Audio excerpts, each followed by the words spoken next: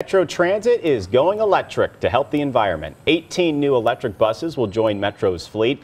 They are quieter than gas-powered buses and produce less air pollution. Some will travel on Grand Boulevard between North and South City. We are creating a better environment and cleaner air for children, families, and individuals who live, work, attend school, and play along the Grand Boulevard area. We're making an important investment that will benefit everyone in St. Louis, whether they use transit or not. And this is pretty impressive. Metro says today's launch is one of the biggest electric vehicle deployments in the country. Pretty cool. Still ahead here on News 4.